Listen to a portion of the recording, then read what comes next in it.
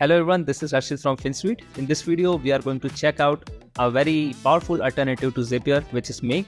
And previously, they were known as Integromat. We are going to create a few automations with Webflow, and we are also going to see some of the very basics of the Make. So without further delay, let's dive right into the video. That's sweet. Yeah, first let's start with the basic comparison. I'm not going to dive deeper into the comparison. Like you might be thinking why Make is a better platform. So here is the Make dashboard. Just to show you what platform looks like. So here is Make, which is make.com.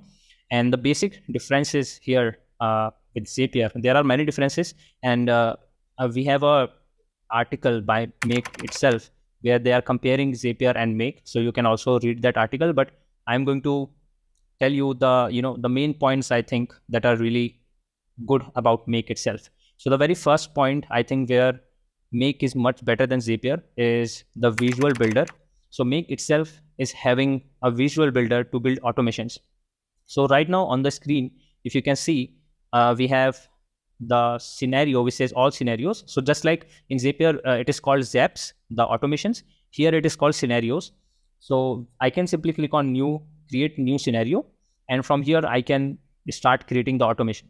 So the first plus point that Make gets here compared to Zapier is the visual builder. Here you can see I can just click on this module. This is called a module. Each applications, this circular thing you are seeing, it's a module. When I click on it, I can simply add my apps here. For example, Webflow. And then I have all the API endpoints which is available in Webflow. So for example, I can watch for form submissions, e-commerce orders, everything basically that is possible with Webflow Webflow API. And if I click on watch events, so this is the module itself. And now you can see when I want to automate this thing, I will simply click on plus and I will add another thing, for example, airtable. So for example, once a form is submitted in Webflow, I want it to go to airtable. So you can see that I am actually visually building the automation.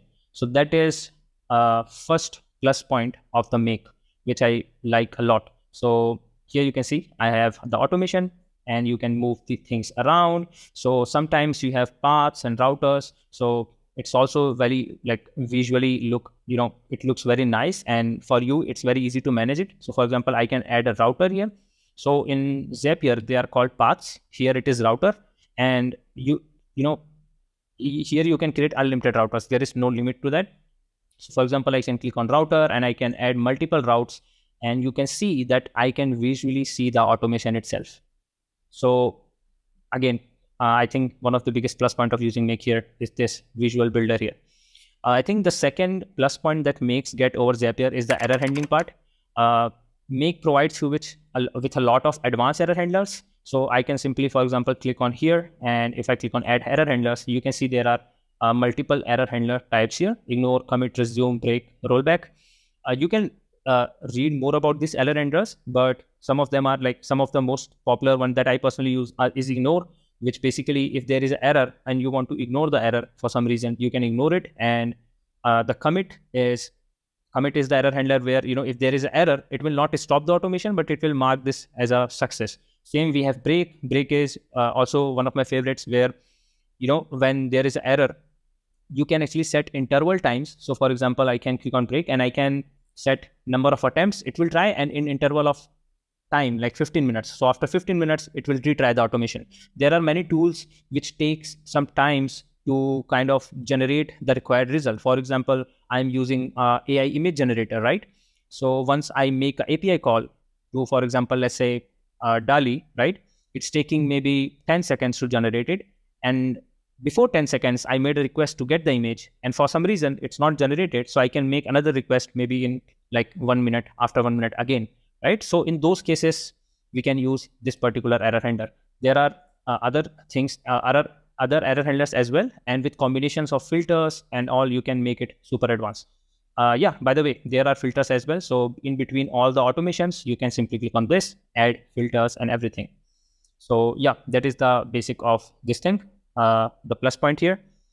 Now, I also think the user experience itself is better. I feel that Zapier user experience, it is a bit laggy or choppy, I would say. You are clicking things are jumping a lot.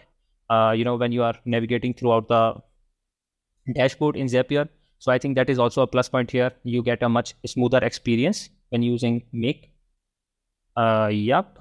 And the fourth point that I have here is the native endpoints that you get here. So just for example, I created a Webflow module here. So let's simply go back and I can discard the changes. I will simply create a new scenario to show it to you. So let's take example of Notion this time. So Notion, I can type here Notion, and you can see that I have bunch of options here from their own API documentation. So this is one of the plus points when using Make. The native endpoints that you get here, all the options that you're seeing here for database, page content, this is much better compared to Zapier. You get a lot of native options. Plus, when you have an application that is not supported in Make, you can always make a HTTP request, and basically you can use any application that supports API, and if they have their own API system, right? So you can use the HTTP module to connect with it and use it. For example, I recently used it for Slack, and Slack is having their own API, and Make supports Slack natively as well. So you can use that, and also you can make HTTP request for specific API calls, which is not natively supported sometimes. Yeah, so this is Slack, and yeah, all the popular platforms are supported. Sometimes when you don't have the platform, you can always make HTTP request.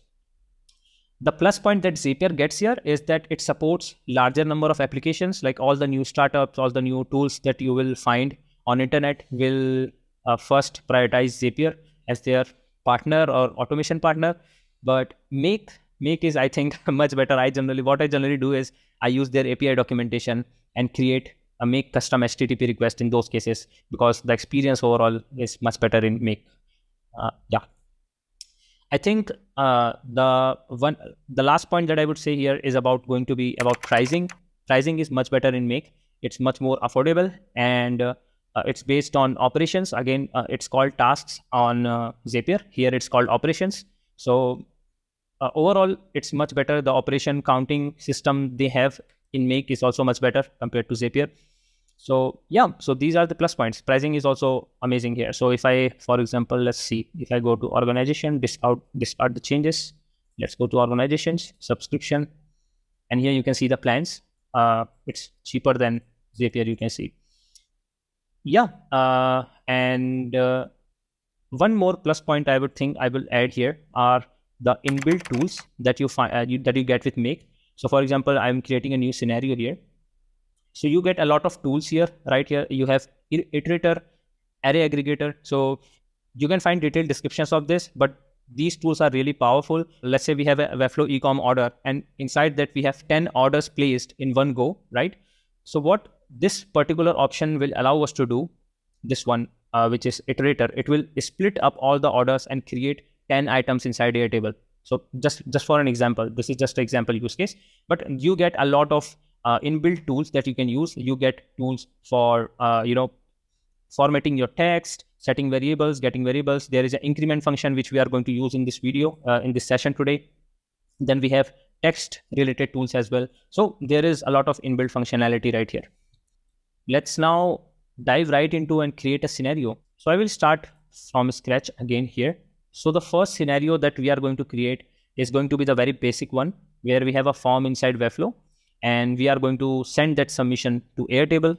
There we go. I have created a base called Make Demo. There we go. Let's rename this table to Form Submissions. You go. Delete this field. We are going to delete all the unnecessary fields and create a new field. Let's call it email, and one for the message. So text. Let's create a long text field. There we go. Message, create field. So now we have the 3 fields that is in the form. I have just cloned a simple template here, nothing crazy going on. So let's publish this thing just in case.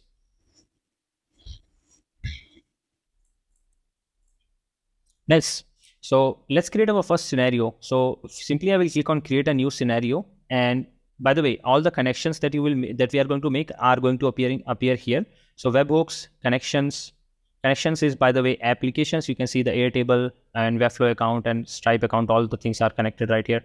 So yeah, that is that. So let's go to scenario. And from here, I'm going to create a new scenario just like this. Let's name it form submission. There we go. And I will click on plus in the first module. From here, I can select Webflow. I'm going to use Webflow's webhook right now to create this automation. Let's click on watch events. We are going to watch events for the form submission and all. And I will click on create a webhook. Once I do that, I can see I have connected my Webflow account. You can click on add and basically authorize your Webflow account itself. And I can select the site itself. And then I can also select the trigger type. So you can see that I get a lot of trigger types here. I think it's more than what we get in Zapier by default. So we are going to go with form submission. And let's call it contact form submission. By the way, we should always name webhook to very specific what we are using that webhook for. So this is for contact form submission. There we go. And I will save it. There we go. The webhook is created. Here, what you can do, you can simply click right click on it, and you will see some bunch of options, which is for troubleshooting and basically testing your scenario. So here what I can do is I can click on run this module only, which will run this particular module, not the one after it and before it. And I can also click run once, which will run the whole scenario once. So right now you can see that it's loading, which means that it is watching for events. It is waiting for the Webflow forms to be submitted. So I can go to the live website and let's open that contact page. There we go. So I will simply type here Harshit, test@harshit.com, then test message. There we go. Submit. Webhook not found. Okay, I think I have made a small mistake here. I think I have this method. So let's remove this and make this by default. You know how default Webflow form looks like. So by default, we don't have any action URL and the method is set to get. So this will send the form submissions to Webflow server. Now it is published. Let's see again. Now I will try to make the submission. Oh shit, there we go. Test@gmail.com. Test. Submit this thing. It is submitted. Form is submitted, and here you can see it is arrived. It has arrived. So you can see that the name, which means the form name itself. You can see the site ID is also here, and then here we have the data itself. I also think this visual representation is much better than Zapier. Sorry, I just love Make a lot. So yeah, so here you can see the form name and the data itself, and now I can use the data and transfer it to somewhere else. Let's go to Airtable and let's add Airtable in there. Airtable, there we go. Now here I can select create a record just like this. Then same goes here as well. I need to connect my Airtable account, which I have already connected to save some time. Then I can select the base, which is make demo. And then I can select the table, which is form submission. Here I can basically map the fields right away. So here you can see the data is coming in this small dialog box, and I can see the data name is here. So I simply have to click on name. That's it. Then I will click on email, select email, click on message and select message. You can see that it is saying field. So this might be happening because we have not named our message field. So let's go back to Webflow and see, you can see that the name of the message field is called field. So let's just simply rename it. And now this issue will be fixed. Now, in order to have this thing refreshed here, I need to test the run again, because right now, it's the make is not updated with the latest field name. So let's simply go back and publish the website, refresh the website, and we will make a test submission again. So in order to do that again, I will simply click on run this module only. Again, it's waiting for the event. So let's just submit anything for now here. There we go. Test and submit. There we go. It has arrived. And now let's go to airtable, and I need to refresh it. Let's see. Let's see this data that we have. Okay, there we go. Now you can see that message is here. So now it should work fine. If it don't work, we can simply, okay, there it should work fine. Let's see. Select the base, select the table, and name, email, message. As simple as that. And then I will click on OK to save it. There we go. So now the automation is created. And in order to test it, again, I can simply click on, first I need to save it if you want to save it. Otherwise, you just want to test what you have just built.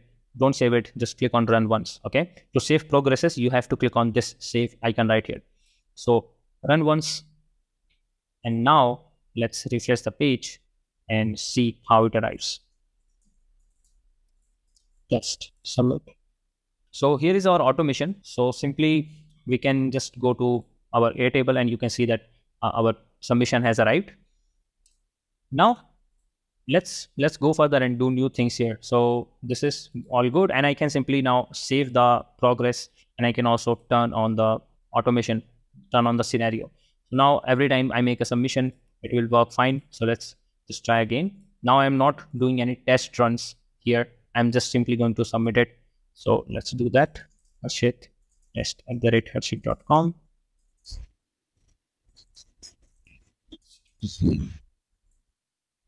Submit this thing. The submission has been made. Nice. Let's go to Airtable and you can see the submission has arrived. Yeah, so that was the basic setup we have. We are going to make a few more automations. So yeah, let's dive right into it. So the next automation that we have is going to be using API endpoint URL. We are going to use action URL here in the form itself instead of using Webflow form submissions. So currently what we were doing is we are using Webflow form submissions. So there is a limit to the Webflow form submissions, right? I think you get around 2,500 or 2,500 or maybe 10,000 limits. I'm not sure about the latest limit, but there is a limit to Webflow form submissions. So what you can do is you can either use the attributes form submit, which we discussed in the last session with me. You can use that, or we can make fetch API calls if you want something in response. You know, if you want to go super advanced, you can also go make like custom JavaScript fetch API request, or you can use Ajax method for jQuery Ajax method for form submissions, or you can simply use form submit from attribute solutions. Yeah, so in this video, we are going to use the Ajax method. There is a reason for that, because we also want to listen for responses. With attributes form submit, you are also making a one-way submissions. But in this video, I want to show a really nice use case of using make. That's why we are going to use Ajax form submissions. So here I have a very basic code which I generated using ChatGPT. This is making submissions using Ajax method. It's a jQuery form submission method. So the basic setup is I am defining this is my form. If you see the code, I am defining this using an attribute. So I will simply copy this attribute and add it to my form. Let's add it to the form. This is the form element itself. So I just need to add the attribute. I'm not adding any value in here. This is just for the selector. And then let's see rest of the code. I am also defining the submit button. Like this is my submit button. I'm also defining defining action URL. I'm taking this from right here. So we don't have to define anything in the code. To make it easy, we are just going to use Webflow itself. Then I'm also having method here. I also defined the success button, success wrapper itself. So the success element. So once the form is submitted, it will show the Webflow's native success message. And then we also have the error. That's it. And then we are formatting some of the data to make it compatible. And then here we have the submission itself.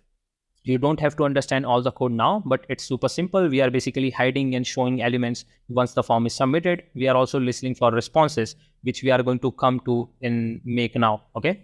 So one of the powers of make that I really like is, so now because we are, I'm going to come to that. So now we are going to shift from Webflow form submissions to custom form submissions, custom, HTML form submissions. For that, we will delete the first module and we are going to use webhooks now. So there is a module in Make which is called webhooks, and this is their native module. Okay, just like in Zapier we have webhooks, here I think it's much better. Webhook is much better. So you get option for custom mail hook, webhook, and then webhook response. This is something we are going to use and I love using it. So I will click on custom webhook here and I'm going to click on create a new webhook. Once I create a new webhook, I'm going to name it contact form submission. So this method will also allow us to skip all the Webflow form limits, and basically we are going to directly submit our forms to Airtable. Webflow form submit, or maybe submission. Yeah, this is much better.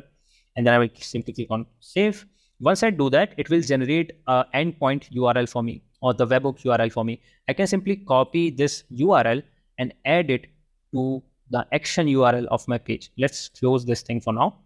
And I will simply add this right here. There we go, in action. I will set the method to post.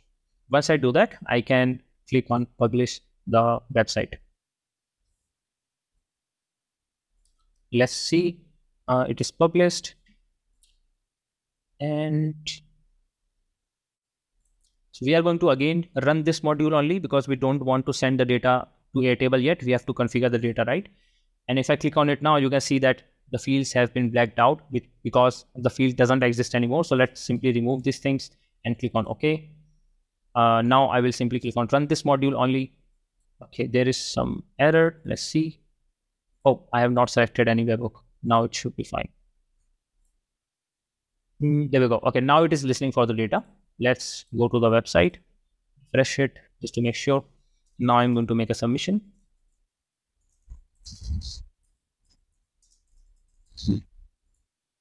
Once I submit this, you can see that it looks like Webflow has submitted the data, but no, we are using custom webhook here. So here we go. We have the data arrived, and you can see it has come in a bundle. So we have the name, email, because I left it, so it's empty, and then we have message. So same goes here as well. Now we need to simply link it. So I will open the Airtable module and I will link all the fields. There we go. There we go. Message, message, message. Click OK and click save. Now, because I have saved the automation, it is already on. It should be working right away.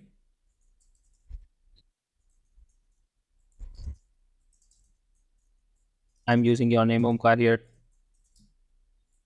Submit. And the data should come here. There we go. It's working perfectly nice, perfectly fine. Now let's go a step ahead and use something that is also a power of Make here, which is using webhook responses. So what we can do with Make is we can also send back responses to the website. Once we make the call, we can send a response back and display the data on our live website based on the response. So I will again click on webhook module and I will click on webhook response. So what this will allow us to do, this will allow us to send something back to the website, and then we can use that back in the live website for the user. For example, their name, their ID or something, right? So I'm going to make a custom message here. Let's create one message. Thank you.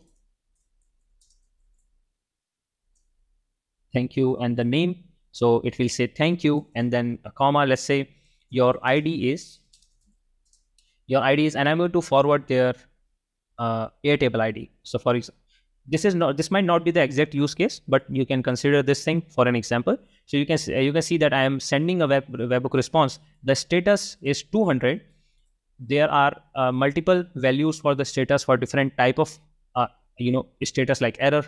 For error, there is a different number, and there is a list which I will also attach, in the Notion document we will share, or in the recorded session you can find different codes.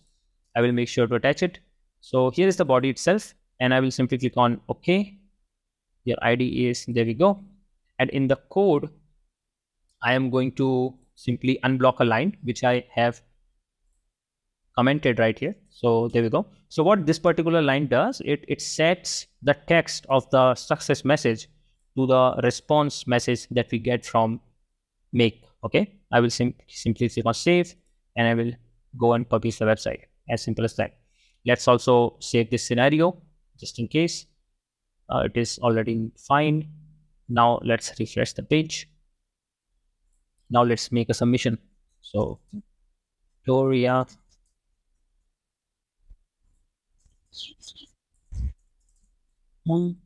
first message. There we go. Submitted. So there we go. You can see that it says, thank you, Victoria. Your ID is this number. There we go. And if I go here, you can see that it's not appearing right here because the scenario is live. Let's save the changes and go back. And we can go to history to see all the runs. And we can even see it visually. That is part is also amazing. So here on the right side, you can see history, or you can simply click on history. That is also fine. You can see that duration is less than a second. So it was super quick. And I can click on details right here. And now I can visually see it, what really happened. If there was an error, it will also show me visually. So you can really, find where error happened, and it will also describe the error if there is any error. But this works all fine. Everything is in green, so everything's good. And here you can see that the body was, thank you, Victoria, your ID is this number. So yeah, this is what webhook response is used for. You can use it for a lot of things. For example, you have different routers, so you can have one response in one router, a second response in second router. Yeah, multiple possibilities again. So that was the first automation. You can add error handler that would send the error message as a webhook response as well. For example, let's see. Why not? Let's see example here. So I will simply go to the diagram again. I will click on diagram, and there we go. Let's add a router. Okay, where is the router? There we go.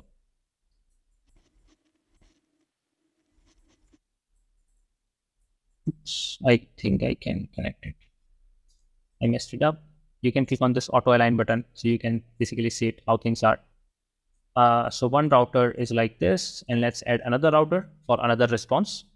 By the way, when you mess things up, simply click on this auto align button. It's a magic button. Simply click on it and things will be aligned for you. I'm going to add two routers here. One will be the basic response. Let's check if the email field is submitted or not. So another response right here. Success. Thank you. Again. Name. Email field is missing. Just a random response here. Now let's see. We are going to use filters for this. So in response, I'm going to set up a filter. I will call if email is present. There we go. Let's add a condition. So if email exists, then it will go to this route. There we go. Let's add another filter. Email is absent. Condition if email is not present, does not exist. And you have a lot of conditions to use. So, yeah, it's powerful again. Click OK. Status is 200, which means success. And in the code, we are also checking the 200 status here. So yeah, 200. I think it's for OK, not success. Yeah, there is a list of the codes. Nice. So we have two responses. The status is 200, and then body is thank you. Email field is missing. Now let's save it. And this time, what we will do, we will not fill the email field, and then we will see the response. Yes. Oh, we are going to not fill email. There we go. Let's see now. Okay, there we go. Thank you. Test email field is missing. So it worked perfectly fine. Now let's save the changes and see the history again, just to make sure everything is good. And there we go. So it goes to this path, and you can see here it says 1, which means it was able to fulfill the condition. And here it sent this response. So yeah, this is the use case for, I think, the filters, and also sending different types of response based on what is selected on the website. Okay guys, let's move to the another automation. So I was thinking to show automation of using Stripe, and it's again a very nice platform. Yeah, so the idea was that we recently did this automation for one of our client, So they had a product inside Stripe. So this is the product I have just created. I have created a CMS basically, where I have added digital product and I called it Webflow Pro. And what they wanted, their requirement was that they want to show a live counter, like you are the 100th person in the queue purchasing this product, or you are the 50th person. They wanted a live counter in there. So Make supports a feature that will allow us to do this. So you can see that I have basically an embed inside which I have added a text block of, it's a div block. I simply created it in Webflow and then copied the HTML from it. And I have connected this field to the live counter field of CMS. Then, this is how it looks, the main setup. And then we have this is, by the way, collection list. So you can see the structure here. Collection list, inside which we have collection item. Inside that we have all the things that we need. Because it was only one product, I have not really linked all the things to the CMS. Right now it's all static. I'm only using Webflow CMS because of the reason I can access Webflow CMS API using Make and update values there. So that is the only reason why I'm using CMS here. I could have also used some JavaScript to fetch maybe some metadata from Stripe and do it. But I think for Webflow developers, this would be more, I think, friendly. That's why I'm using Webflow CMS right here. Yeah, so this is the button itself. So let's simply go here and go to products. By the way, this is right now I am in test mode in Stripe. This is the product that I have created, and I'm going to create a payment link. So if you are not familiar with Stripe payment link, they are super powerful. You can create products and then payment links out of it, which is a single link. You can use it, share it with everyone, basically like Shopify buy buttons. They are simply buy buttons of your product. So this is the product itself. We are not going to add anything. Let's keep it plain and click on create link. So that link should be created. There we go. I can copy the link, and now I will simply go to my website and I will add this link to the pre-order button itself. There we go. I can select open in new tab. It doesn't matter. Yeah, let's do that. Let's publish it to the live website. There we go. And open it. When I click on pre-order, it should take me to the Stripe checkout page. There we go. As simple as that. This is what Stripe payment links does. So as soon as we open the Stripe payment link, a checkout session is created in the background. So what we can do, we are going to use Stripe webhooks to detect events. So once a checkout is completed, we are going to detect the checkout completed using webhook, and then we are going to increase the number by 1 inside Webflow CMS. That is what we are going to do here. So let's simply, we will keep it as it is for now. Let's go to our Make account right here. I will simply save it and go back. By the way, one more thing, I just forgot to mention it. I'm going to mention it right now. You might be thinking that, so in this method, you can see that I have added this URL to one form only, but when using Webflow's native form submission, webhook form submissions, there is no way directly to select the form where the submission is coming from. So what you can basically do is add a filter where you can set up a filter where you can set up, if the form name is, let's say, contact, then go ahead and process the automation. So that would be the way to kind of differentiate between different form submissions and their automations. Yeah, just a small pointer here. So let's continue. Again, I will simply click Save Changes and create a new one. Create a new scenario. Let's call it Stripe checkout counter. And then I am going to again use the webhook methods. Let me tell you the reason. I'm not going to, I can actually use watch events directly from Stripe. There we go. But I'm not going to connect my Stripe account right now here. Instead, what I'm going to do is I'm going to click on developers and I'm going to go webhooks. There's an option for webhooks in Stripe, so we can use that. And I will click on add an endpoint.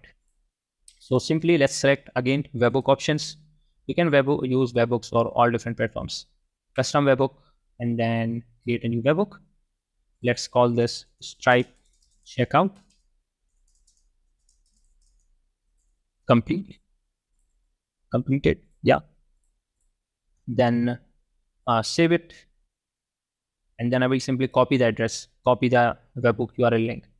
Let's go to Stripe, add the endpoint URL, and then I can select the events which I want, in order to trigger this webhook. So I can simply select checkout session completed. So this is the one that we want to use, checkout session dot completed, add events, and then click on add endpoints. Nice. So the endpoint is created. It says waiting for events, which means it is waiting for us to go ahead and make, a checkout session. So let's simply do this, test@gmail.com. And you can use this card. It's a dummy card that Stripe provides us to use. So let's do this. There we go. I don't know why there is an address here. I don't want an address. Let's see. Okay.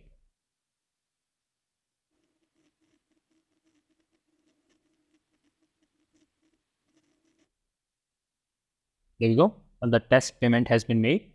Now let's go back to dashboard in Stripe and refresh the page. We must be able to see our completed checkout session right here in the developer's dashboard. Okay, there we go. Yeah, so we can see a event right here, which is checkout.session.completed, exactly what we were looking for. And if I go to make, I need to click on OK and then run this module only. So in order to so that I can catch it.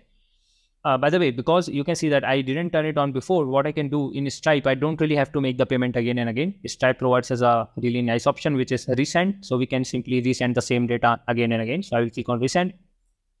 And there we go. The data has arrived. Let's click on it and we can see all bunch of data. So it comes with a lot of things. Yeah, so that was that. And now we want to have an increment function, which will increase the value by 1 every time. So let's do this. We are going to use this tools. We will go to tools and we will select increment function. We will link it right here. And then there we go. That is a reset value is set to never. So it's never going to reset. It's going to remember the value. And then we can also set the value to reset after a cycle or after a whole scenario run. Okay. So yeah, we can do that. For cycles, you might be wondering the definition of cycle and scenario run. I think I will also share a documentation about this. But to understand, a scenario itself can consist of multiple cycles in it. Yeah. And yeah, basically, yeah, that is the shortest way I could explain it. Yeah, but we don't have to dive into that right now. What we want is we want to save the numbers. So every time there is a automation made here, we want to save the number and increment it so that, in Webflow, it shows the live digit itself. Let's set it to never. And I will click again and then we'll click on Webflow because now we want to update the live item inside Webflow. Let's go here and click on update an item. Okay, you might be wondering where is the live option. So we'll get to that. There is option inside it, and my Webflow account is connected right here. I can simply select my site. By the way, you also get the option for map, so you can map the site ID itself if you don't want to use the names and all. Make it easy for you. You can select the name. Such a weird name, and I can simply. Okay, route not found. Let's refresh. There we go. Collection is digital products. This is my collection. And then I also want to make this item live. So I will simply select live. Item itself is, I can also map the item, but in this case, let's simply select one because we don't really have multiple items in there. Live counter. This is the fun, interesting part. So we are going to use this number right here. So by using this number, this is going to increment it, right? Every time there is an automation. You might be thinking, Harshit, what if I want to start the number from maybe 100, 101 or 102, right? So in that case, what you can do, you can add a math function here. So here in make, you get options for math functions. So I hope, let's say it works. Let's say 100. I have 100 here, then I will click on plus, which is addition, and then I can select here this thing, the result which is coming from the increment function. Let's see if it works. And then the name, we are not going to change the name, so let's keep it Webflow Pro. It is, by the way, mandatory to have a name which I don't like a lot. You know, it is also mandatory in Zapier, not something to do with make. So yeah, just put the name. We're not going to change the slug and all. Archived is set to no, draft is set to no, and then click on OK. By the way, I can simply click on run this module only, and now you can see that I can do a test run very easy. I can simply type a number here. I don't really have to run the whole scenario again and again. So simply let's type a number called 1 here and wait for the data, and you can see that it was ran successfully, and the live counter output is set to 101, which is what we wanted exactly. So let's refresh our page. Okay, there we go. It's 101. Nice. Let's go to the live website again. Update item. So save it. This is all good. And then turn on the scenario. I will run. I don't have to click on run once. Okay, I can simply go refresh the page and make a test transaction again. Reorder. Let's go here. There we go. Test at the rate. Again, add my millionaire card. There we go. Now pay. There we go. I did not do anything. You can see it running live when you are, basically watching the diagram. There we go. Test payment has been made. Let's refresh it. There we go. Voila. Okay. So that is it for this video, guys. I hope you enjoyed the video and you found it useful. I personally love Make. I hope I was able to also convince you to start loving Make. You should definitely start using it if you have not tried it yet. You are definitely going to enjoy it and maybe make a switch from Zapier. No hate for Zapier, but I just love Make. We are going to drop a link in the description. You can find the link in the description and drop any suggestions for the videos and also any suggestions for the automations. So till then, Harshit Agrawal signing off. Bye-bye.